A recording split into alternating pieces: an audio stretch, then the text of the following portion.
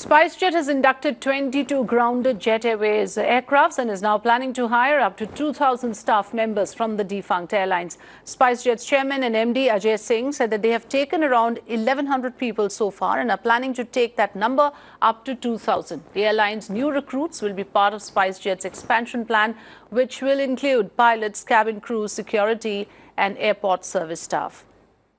So that's the latest we're tracking. The SpiceJet Chairman and MD said categorically that 1,100 people have been hired and that number could go up to 2,000. Neha Kulkarni joining us on the phone line. Neha, so it seems that Jet Airways' loss has become SpiceJet's gain, at least in terms of the employees and the resources. But does it dim hopes of a revival? Because if we are talking about resources being depleted, Jet Airways staff being hired by competitors, where does it leave the chances of getting a binding bid for this beleaguered airline? That's it, Afrida. But at this point here, the Jet Airways employees have been only thinking about what their future lies in store. Remember, they've been waiting since the past 3 to 4 months now, at least, for the airline to give them their salaries.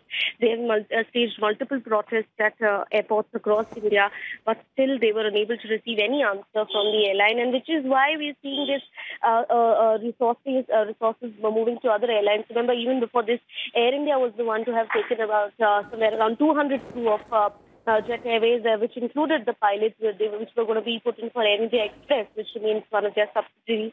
And now SpiceJet is trying to hire resources here from Jet.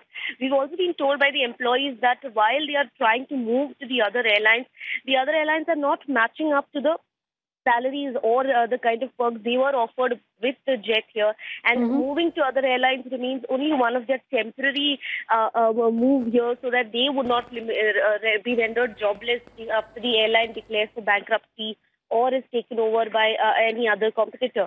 But as the bidding process remains slow here, SBI is yet to announce who the final bidder is. I think this remains one of the essential moves by Jet employees to save themselves and, move ahead, because as the airline still does not commit on their salaries. Absolutely. Since there are no commitments coming through from Jet Airways, employees have decided to move across to rival airlines. SpiceJet and Air India have been two of those airlines hiring the staff from Jet Airways. Thanks very much, Neha, for joining us with your inputs on this.